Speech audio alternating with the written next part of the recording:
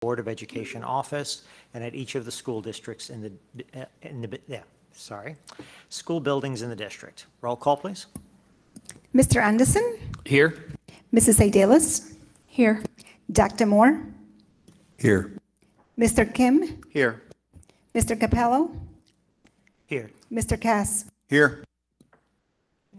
Thank you. At this time, we will rise for the Pledge of Allegiance.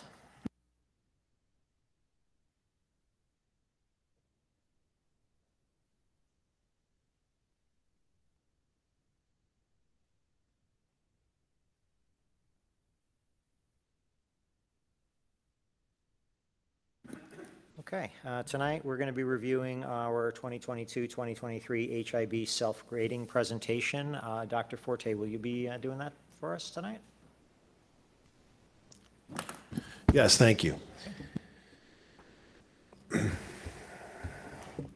So every year, the state requires, according to the law, that we grade ourselves on different areas. The areas that are listed there, the elements, which are HIB programs, HIB training, on Board of Education HIB policies, HIB staff training, curriculum and instruction on HIB personnel, school level HIB reporting, HIB investigation procedures, and HIB reporting. So we get graded, we self-grade our programs on all those categories. And this year, the staff graded, at Valley View, graded themselves 78 out of 78, which is different. There have been times where they were under 78.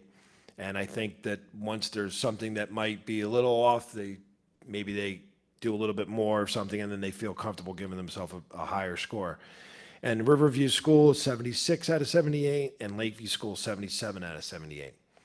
So what happens now is we submit this to the state, and then sometime I think in the spring, they review it, and then they send it to us, and then we have to post their document on there. And in your attachment, if you look at the attachment in the packet, you'll see the supporting details to all of it. That gets that entire thing, once it's verified by the state, will be posted on the website as required by law as well. So once this has been presented to you and approved, the board, then the superintendent has to verify this tomorrow on the what's called Homeroom, which is an online portal for all our documents with the Department of Ed. And then they, like I said, they review it and they get back to us if they feel like there's some discrepancies. If not, they just tell you post this on the website. And that's it for today. And if there's any questions, I'd be happy to answer them if the president's okay with that. Thank you, Steve. That's great. Yeah, open it up for any board questions on the self-report? Go ahead. Steve, just a quick question. Do they ask for any supporting documents beyond what is in this report that we've gotten?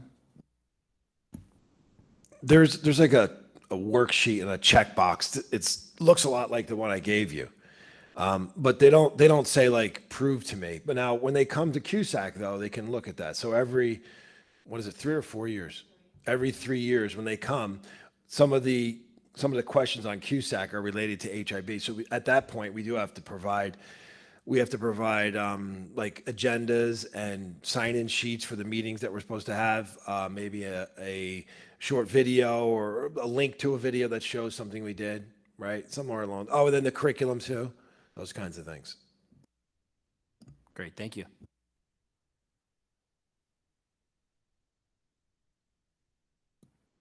Anyone else?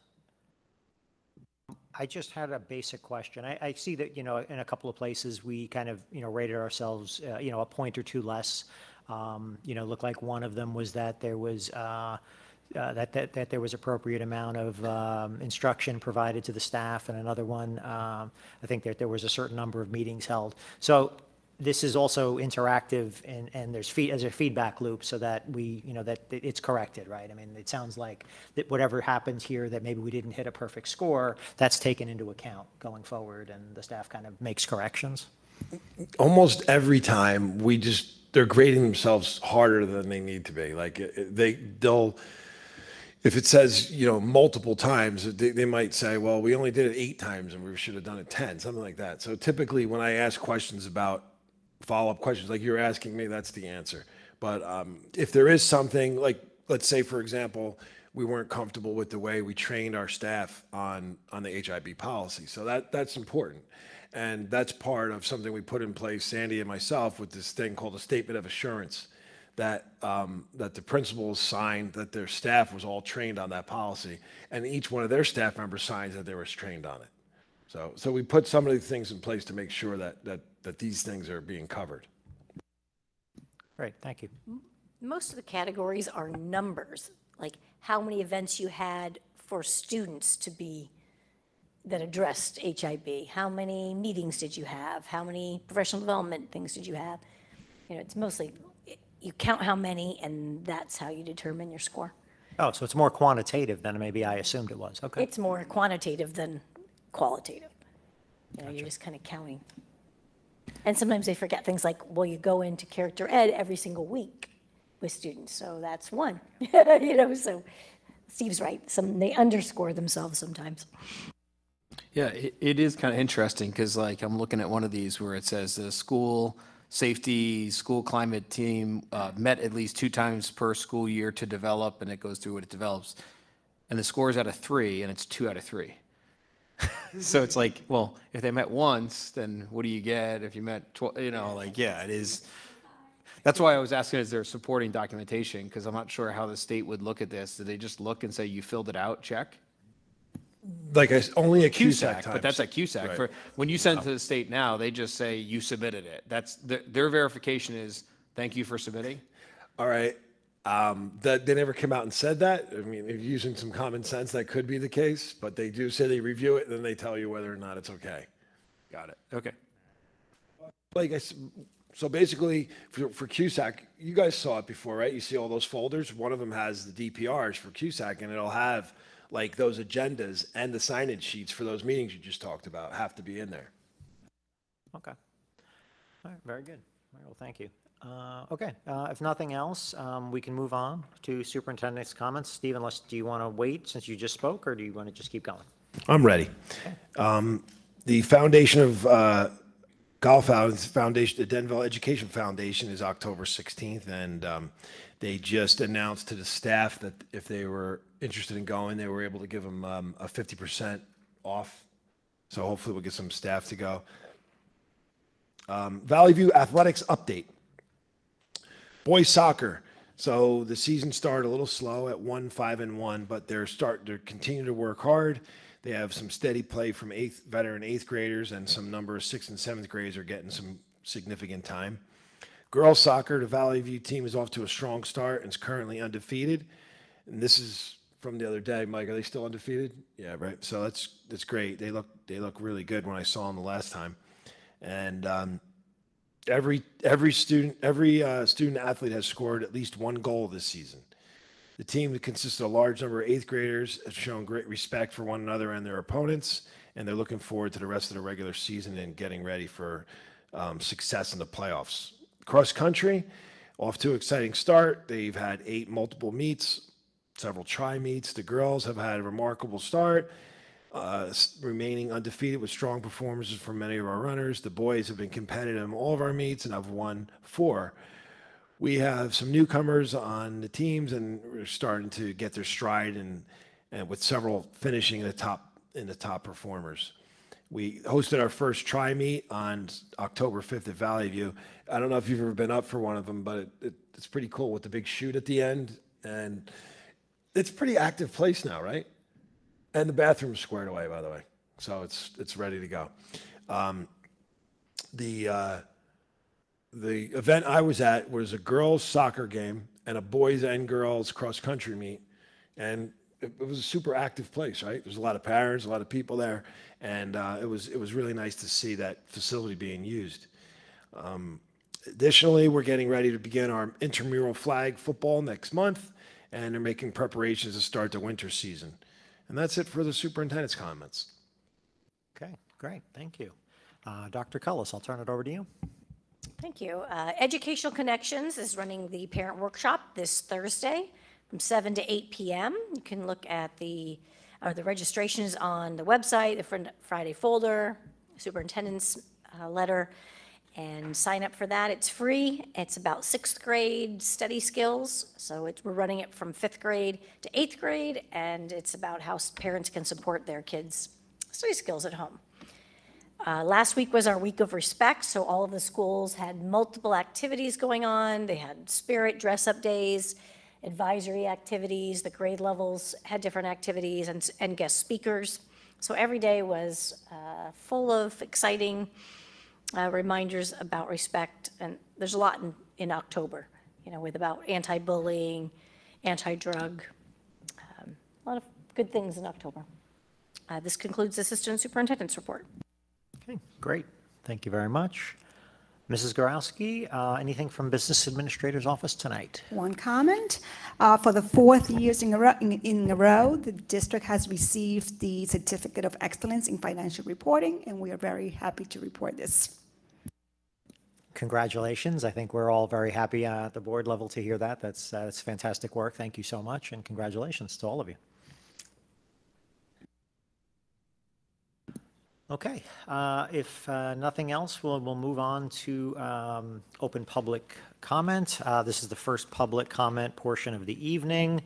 The rules and parameters are laid out in the agenda. If you would like to speak and are in the chamber, you can approach and announce your name and address for the public.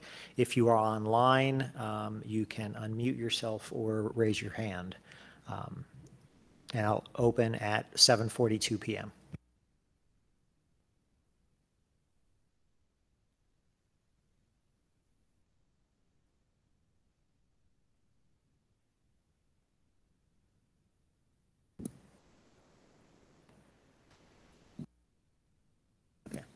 All right, seeing no one in the chamber approach and no one online, I'm going to close this first public comment section at 7:42 p.m. and we will move to old business, no action to be taken. Sorry, my mouth is not working today. Mrs. Adelis, could you move us through these items for our next meeting? Sure. At the next meeting, myself or someone else will recommend the following. To be resolved, the reports from September 2023, the treasurer and board secretary reports, the education reports, student enrollment, the report of health office, and the minutes from September 11th and September 25th. Great, thank you. Any comments or questions on these items for discussion tonight?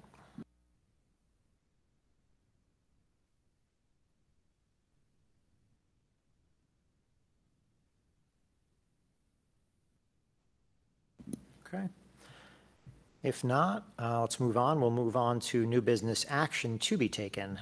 Dr. Moore, I'm going to ask you to move us through personnel for tonight, please. Sure. I'd like to move the following resolutions under personnel. Under item number 1, we have a new position for instructional aid, an increase in FTE for an instructional aid, another increase in FTE for an instructional aid, and the resignation of a bus driver. Under item number 2, we have an unpaid leave of absence. Number 3 is a revised leave of absence, a retroactive approval for leave of absence, and 2 other leave of absences. And then for number 4, we have Walmart and Booton approved for optional vaccine clinic. And item number 5, we have new hire substitutes A through E. And then on the addendum under A, there's a new hire for instructional personal aid rather. I'll second. Okay. Thank you very much. Any comments or questions? So number 4 was set up with another company, and just their parameters were too strict for us. We couldn't meet all the parameters. So Jessica worked to get another provider who's actually going to offer different types of vaccines as well. I think shingles and all kinds of other things. So the staff is signing up. Again, no cost to the district, and it's totally optional. So the CVS arrangement is basically falling through. Is that what I'm hearing? Yes, it just wasn't. They wanted a certain amount guaranteed, and there were just too many things that just didn't play out. So this worked. If you needed another pharmacy, I think I wouldn't mind if we tried some of the local mom and pop shops or even the Acme Pharmacy in Denville, in town. I've worked with them before, so I know that they're quite capable. But even some of the independents could be an option if that's something you wanted to consider.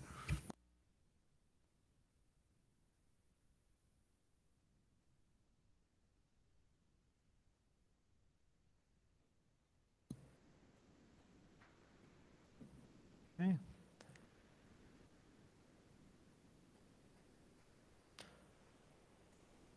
I see we have a bus driver resignation. Just curious how we, overall, how are we doing for bus drivers? Obviously, that's been an issue in the past. Just general personnel question.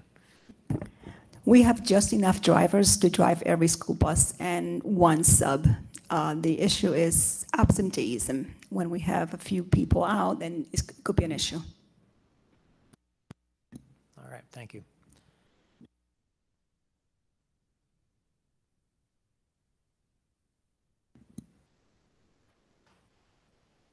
All right, if nothing else, okay, roll call, please. Mr. Anderson, Yes. Mrs. Adelis, Yes.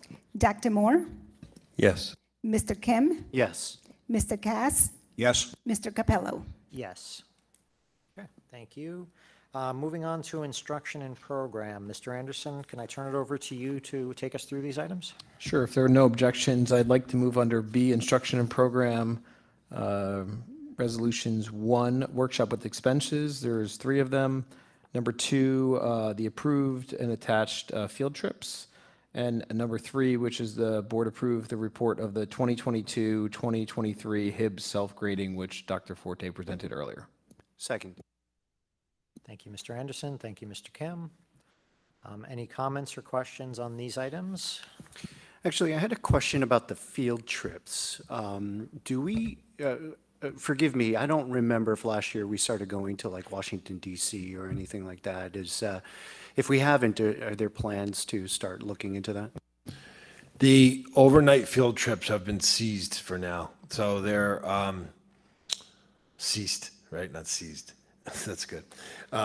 There have been some, they're doing like a day trip, and they're all like nature based lately. They're gonna change up one of them because they found that 2 of them were too similar. So they're gonna change them up. So last year, 6th and 7th grade did like a nature trip. Science, right? Science-based, nature education, environmental education. And then the 8th grade goes to Dorney Park. This year, they're planning on changing the 6th or the 7th just because they felt like it was a little too close, so they're going to do something a little different, but I don't have the details on that yet. But they do not have plans to go overnight at this point.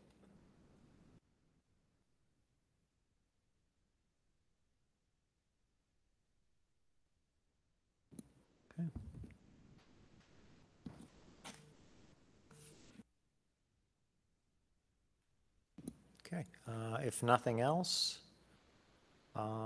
roll call, please. Mr. Anderson, Yes. Mrs. Adelis, Yes. Dr. Moore, Yes. Mr. Kim, Yes. Mr. Cass, Yes. Mr. Capello. Yes. Okay, all right, thank you very much. Moving on to finance. Looks like you have a light night tonight, Mr. Kim. I'll ask you to move us through this item. Sure. I motion that we approve the budget calendar for 2024-2025. I'll second. Great, thank you both. Any comments or questions on the calendar? If I may, just wanted to give the board a heads up that it looks like we'll be getting our budget calendars, or at least the finance committee for next year will be getting the budget binders around February. Is that sound right, Damaris? I would not commit right now, but it seems possible.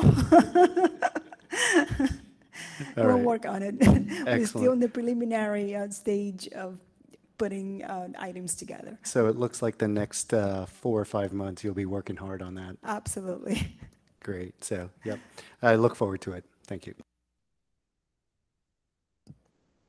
Mr. Kim, I thought you were going to tell us that it was going to be another tough budget cycle. I'm sure we have a lot to talk about, so yeah. I won't commit to that either.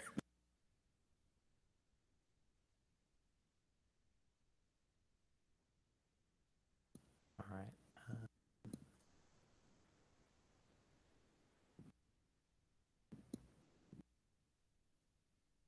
All right, if nothing else, roll call, please. Mr. Anderson, Yes. Mrs. Adelis, Yes. Dr. Moore, Yes. Mr. Kim, Yes. Mr. Cass, Yes. Mr. Capello. Yes. Okay, moving on to operations. Mr. Cass, can I throw it over to you for these items tonight? Under Buildings and Grounds and Operations, we have transportation items to move. I'm going to ask the board to approve to publish an advertisement for bid solicitations for the sale of the following school bus. Bus number 187, a 2011 International 54-passenger bus.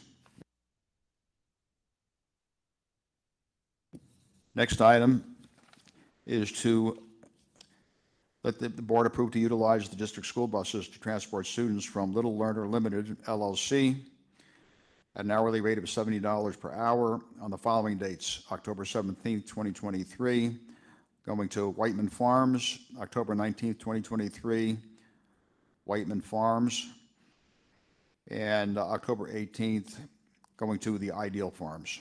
Second. Thank you, Mr. Cass. Thank you, Mr. Kim.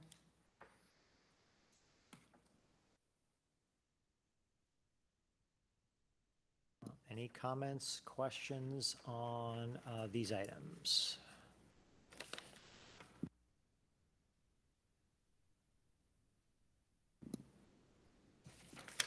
I had a quick question.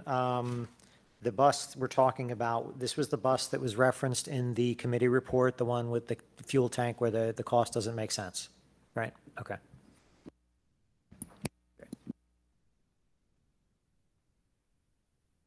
Yeah, we have discussed during the committee meeting when or how we would replace it as well. And so Damaris did share that if there's funds available, then we'll look to put it in the budget or to somehow purchase it this year with the funds available from this year. Correct. So actually, I had a question. So are we not bus constrained at this point? Like we have more buses than we use on a daily basis? We have 2 spare buses right now that we are currently using, and we'll be using one of those to replace the one that we're going to be selling.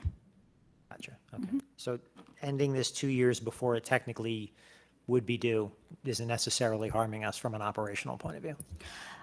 Our mechanic doesn't,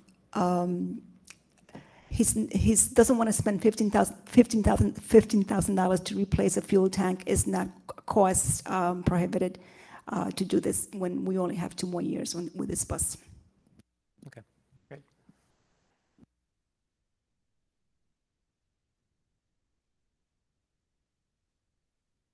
Okay, nobody else?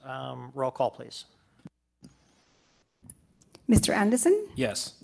Mrs. Adelis, Yes. Dr. Moore, Yes.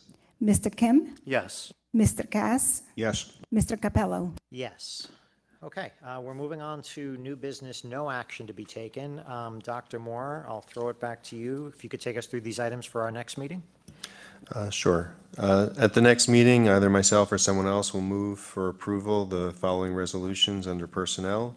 Under item number 1, we have custodian cashing out sick days, lunch aid resignation, bus driver for the kindergarten run, replacing the previous bus driver resignation, psychologist retroactive pay for developing the counseling social skills schedule for Lakeview School, and a teacher to provide home instruction for 23-24 school year.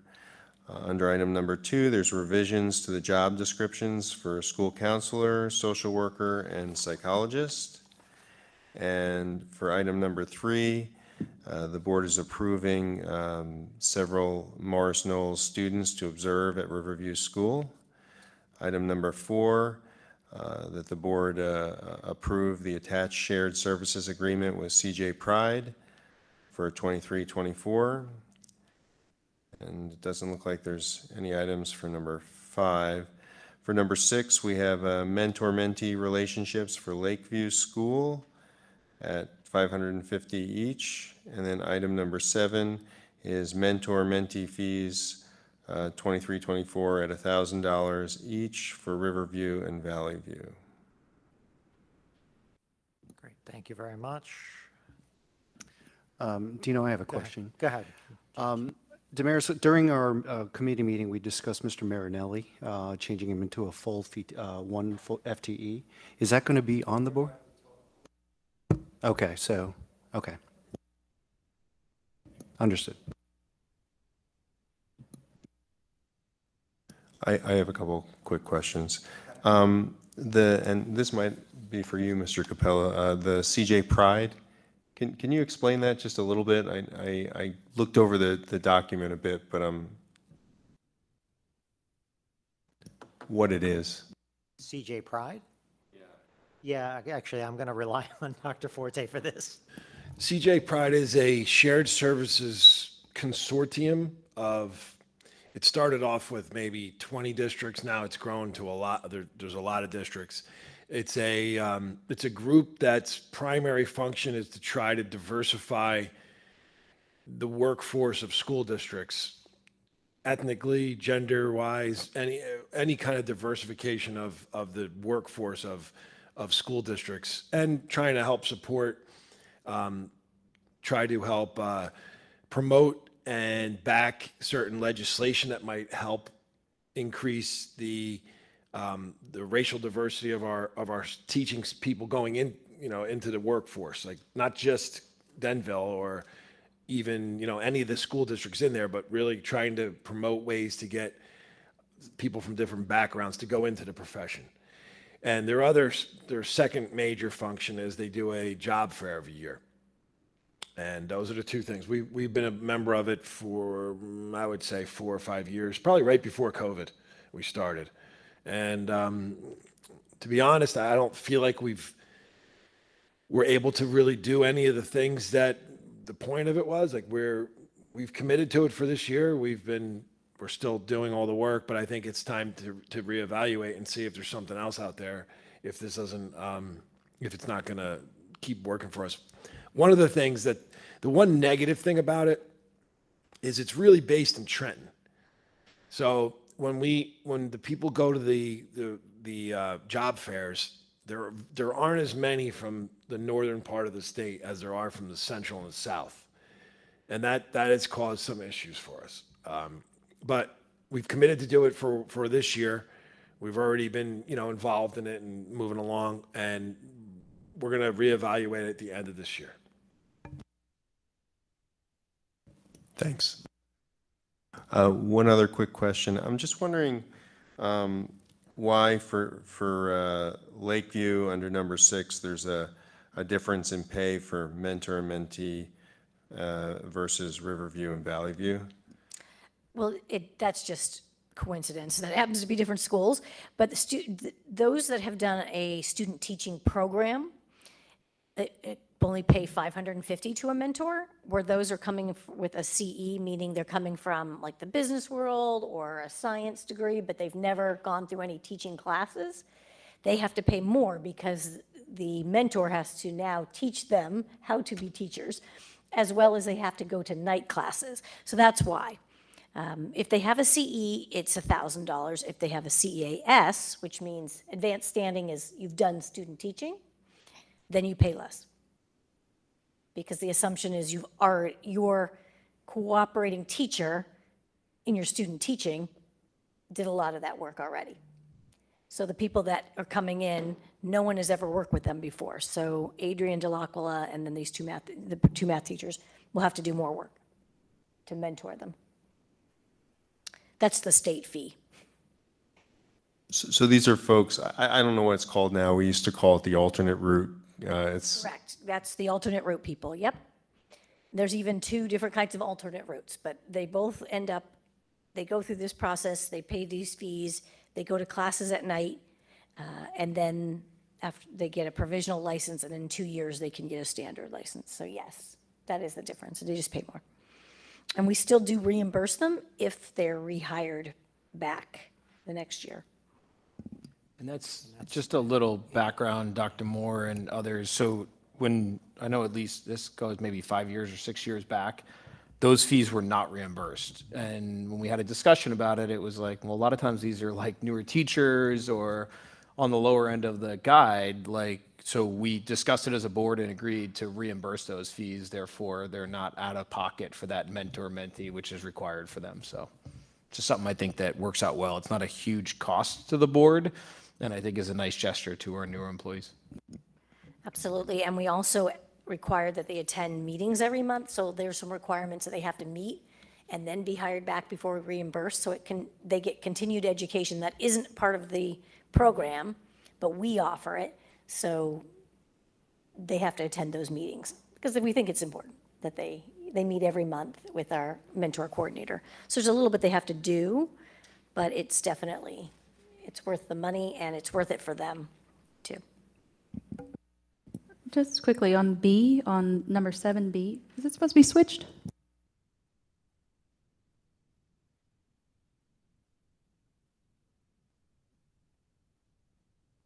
I believe the mentee was a permanent sub, is that correct? Previously? Correct, but now she's been hired as an alternate route teacher. She went and took her assessments. The mentors, I think that's, my guess is that's because of a leave issue, the mentors, why they're split like that? Correct. They're both splitting the mentor job. Yes, because they're on leave, and then when one comes back, they're going on leave.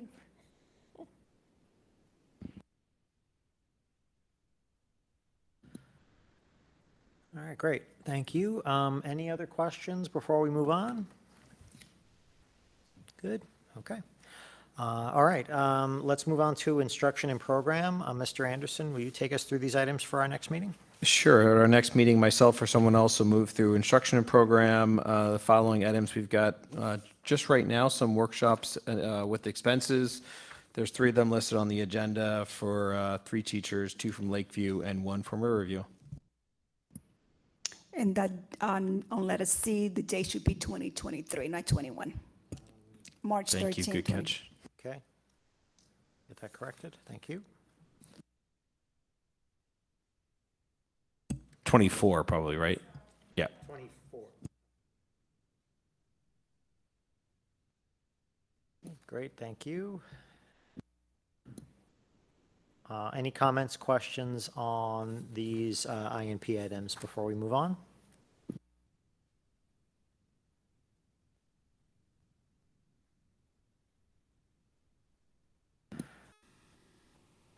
Okay, looking ahead, Mr. Kim, I see that you're not going to have much coming up, so I'm going to ask you to do the policy section if you would not mind. Sure, I don't mind.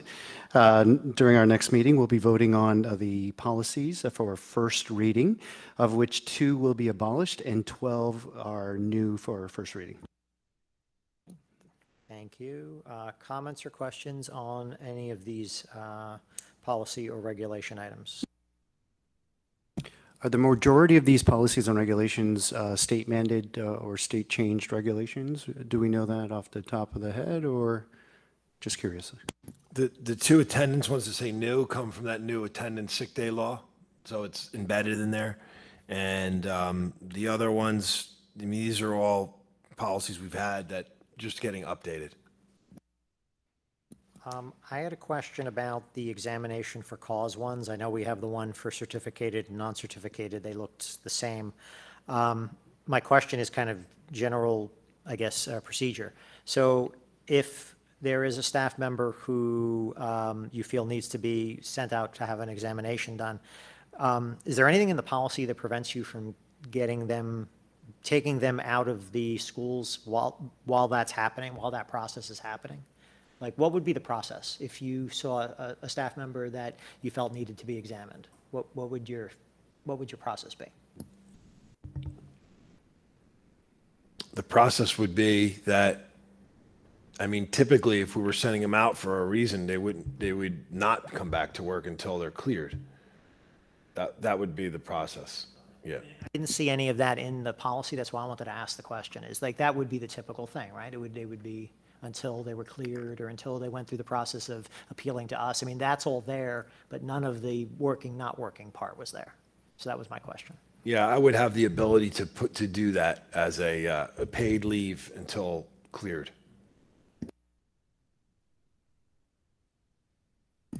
And just a quick question on abolishing policy 3432 sick leave. Is that because that's now embedded into that from the state law? It's embedded in the attendance policy. Is that correct?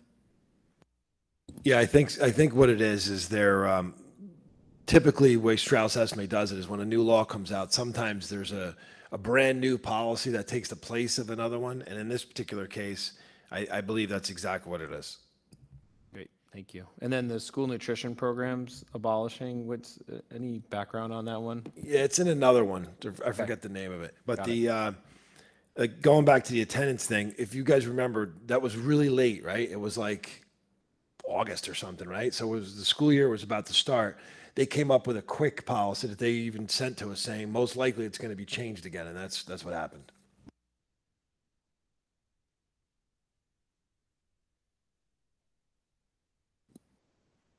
Okay. All right. If we're good on policy, Mr. Kim, it doesn't look like you have anything to talk about in finance. So I think we can safely skip that. Let's move on to, actually, Don, Mr. Cass, looks like you're in the same boat. We don't have any items there currently. So I guess we can safely move to good of the cause. It's been a little weird month with the way we structured it with the two big events in the middle of the year, in the middle of the month. So there's a lot more things on for action today than we normally would, but just because of timelines. So that's kind of why there's not much coming down the road there yet. And how do you guys feel about these comments for my 4 highlights? I have the HIB self-grading, the ASBO award, and the 2 presentations on August 30th, which are the audit and Dr. Cullis presenting on NJSLA, which, if you think about it, those are 2 really important things. Those are 2 main functions, right? Education and how do we pay for education.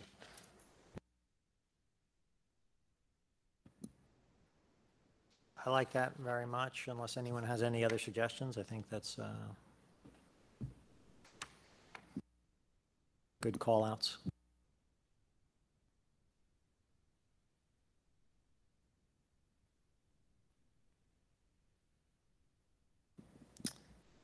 I know we got the committee reports. Mr. Kim, I'm thinking of yours specifically. Is there anything else that we didn't get to tonight on the committee, on your report that you'd like to call out, or?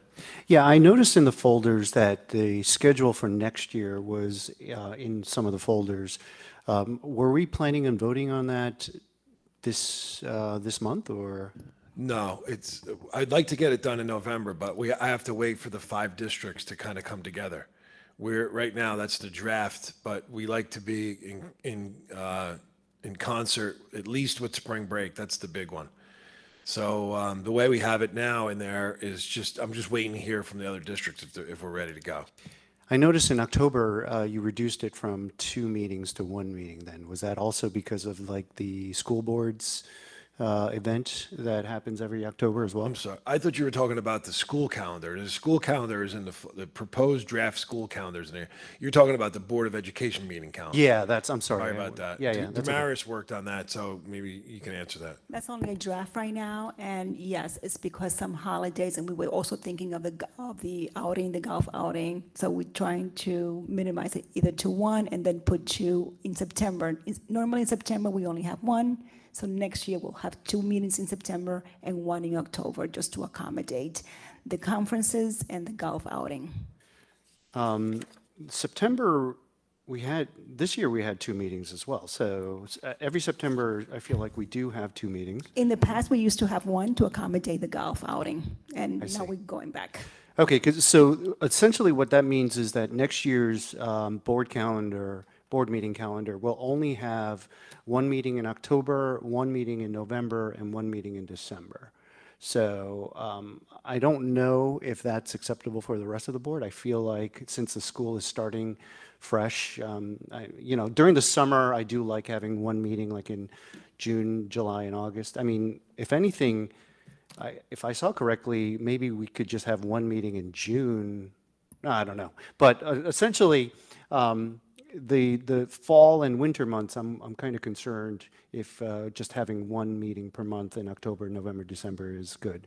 This is only a draft right now. We're still working on it and ironing all the dates, making sure of between holidays and other events. And again, this is a work in progress.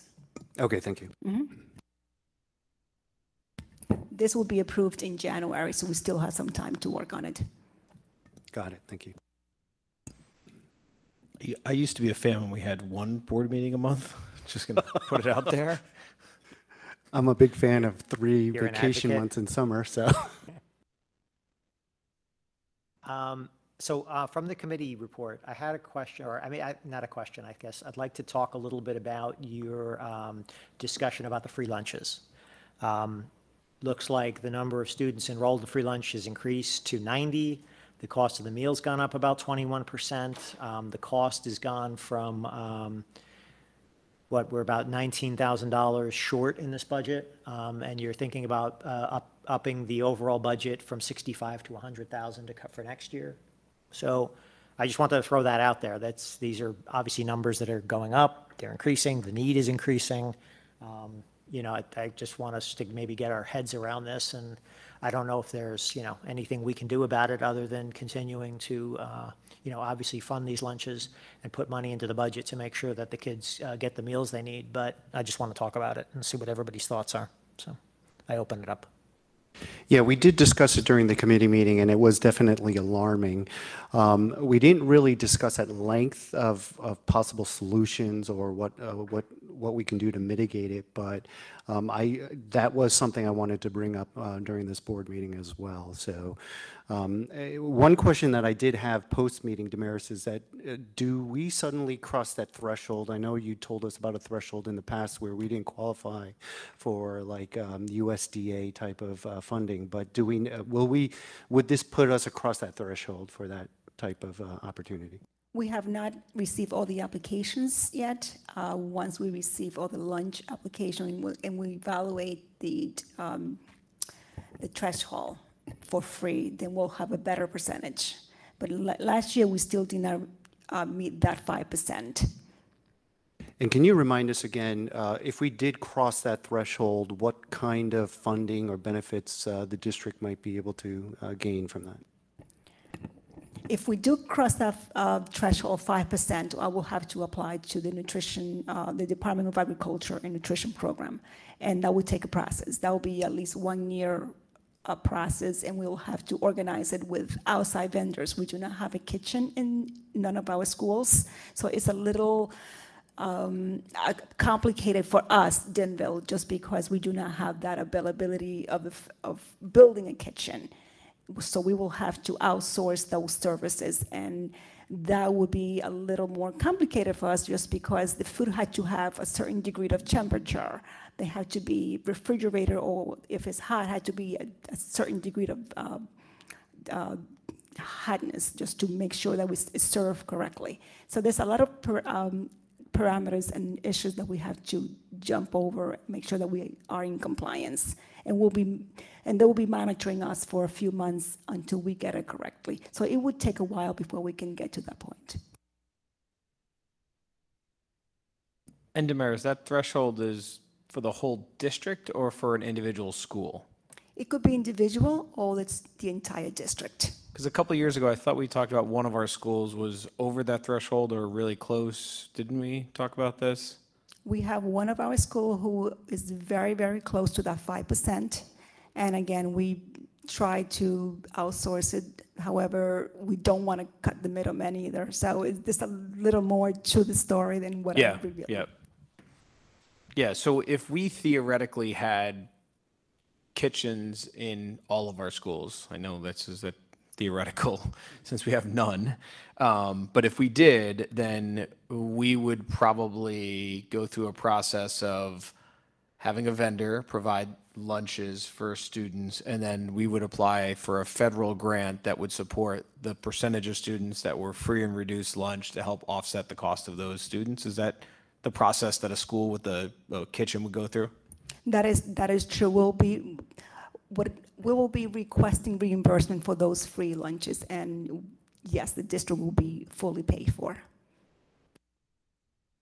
I would like to highlight too, the township did double their donation through social services to the lunch program from 5,000 to 10,000 after I asked them if they could help us defray some of these costs. So that was pretty nice of them to jump right on that.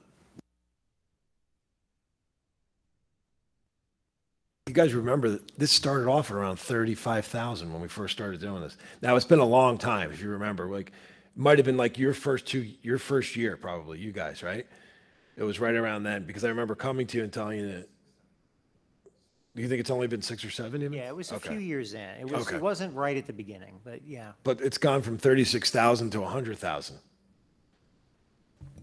I do think Dino brings up a good point, because that is such a huge increase. I mean, we're looking at potentially 70% increase from 65,000 to 100,000. So the question now becomes, is this the start of a trend? And do we have to start, worrying about it if, with all the new housing that's coming in as well? So that threshold figure should be an interesting thing to look at, and yeah, something we'll keep an eye on as well. Yeah, I mean, it's the point, James, you asked Damaris about the money that once you hit those levels. In my mind, that's not money you're just getting. There are a huge number of requirements that come along with that in terms of the lunches how you have to provide them, like what Damaris was saying, the nutritional value, like all of those rules now you have to start, abiding by. So it becomes, it could be onerous, especially for us because we don't have our own facilities. Yeah, that's right. I mean, I think you just triggered a memory that we had this discussion before about Lakeview, right? And the costs for going down that process and providing all those services was going to be a lot more for the district as well. So yeah, that's a very good point. There was something very important too. No more PTA lunches. That's the big one. That was a big issue. I mean, because we have to remember that PTA's biggest fundraiser at all 3 schools, I believe, is a lot of their lunch programs. So I had a question on so where's the big uptick percentage-wise on the number of students that are now eligible for the free lunch, more newer students, or the existing population all of a sudden got into that category? And, every time my wife goes to the supermarket now, the cost of food has really skyrocketed. So, and I don't know if it'll ever go back down. So you have two things. I mean, what's the larger factor, the cost of food? The cost driver is the cost of food that increased this year. The number of students, we're still feeding approximately the same number of students as last year until we receive all the applications. But the bigger cost is the increase in food.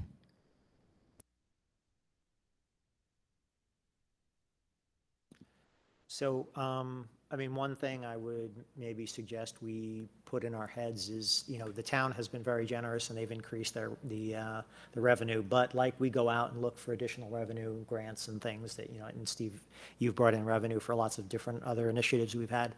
This may be one maybe we need to look a little further afield and see if there's some money of it that might be available to help us offset the costs. Something for us to think and look at. So One year I got 2,500 on top of the money we got from the town from Wells Fargo. We can still do those too, those kinds of grants. Getting back to I guess the wholesaler, with the food, I mean, so whoever we're getting the food from is paying more, and they're passing on that expense. So have they done anything on their end to, make sure we maintain the necessary nutritional levels? They're looking for a better buy someplace else, or, working with other districts, buying more for someplace to mitigate the continuing cost increases. Two of our school uses the same vendor, including the PTA that we are currently using for the free lunches. And the middle school uses a variety of other vendors, a collection of different vendors. And Damaris, I think last time we looked into this, that vendor that's used at 2 of the schools is USDA compliant, is that correct? That is correct, yes.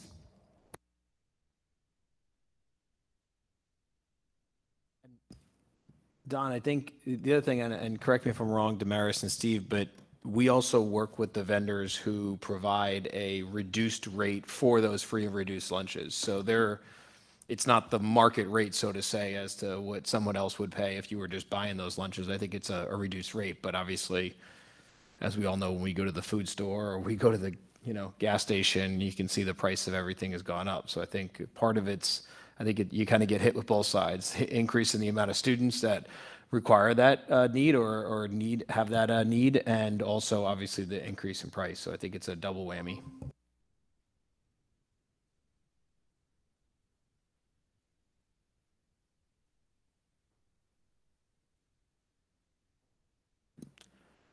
Well, thanks. I mean, again, thank you to the committee for having this discussion, and I just wanted to have it here and go to the cause.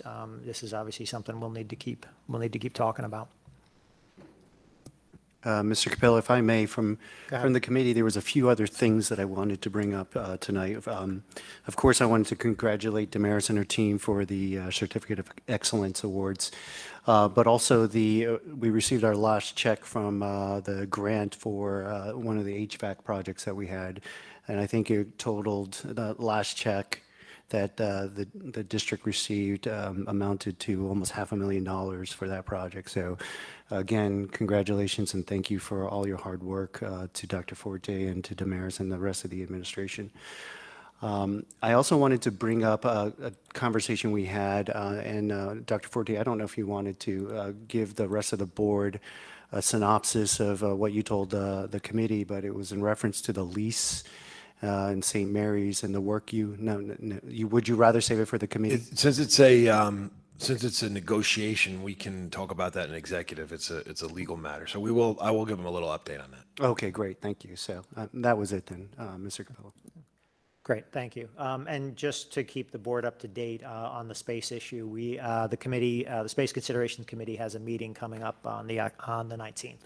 So I'm sure we'll have more of an update after that meeting.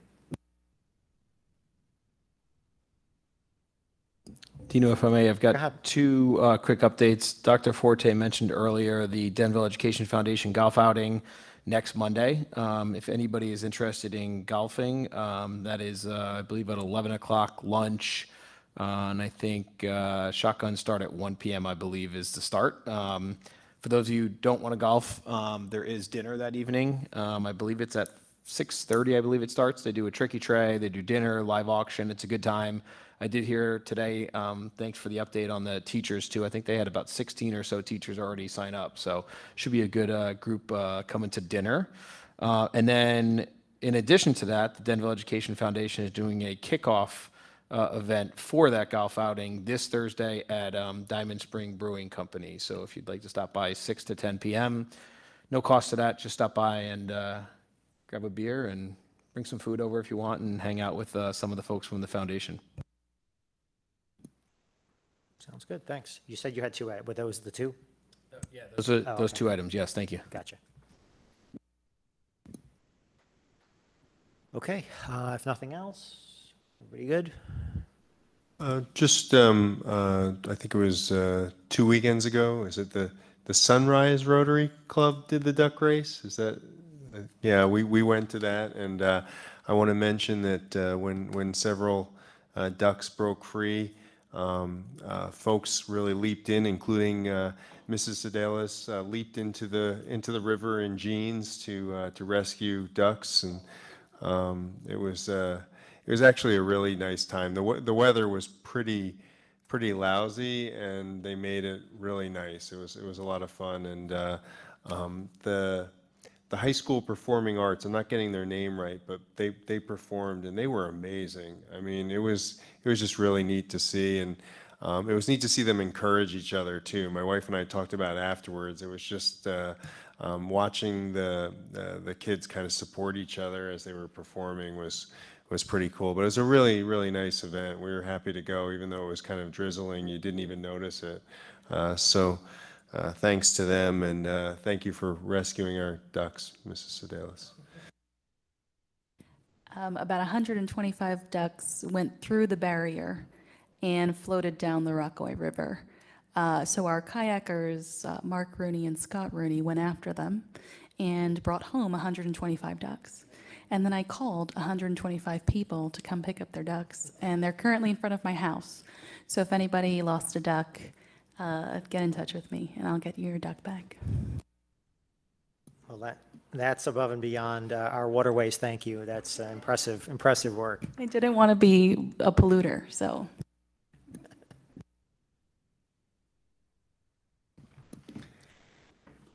All right. If we're good we're going to move on to our second public comment section of the evening.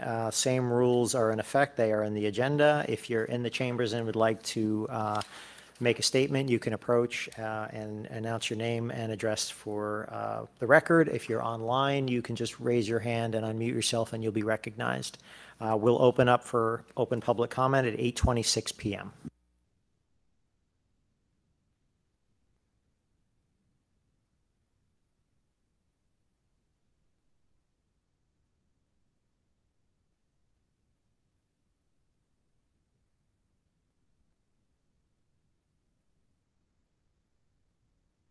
All right, seeing no one online and no one in the chamber approaching, I'm going to close the second public comment section at 8:26 p.m.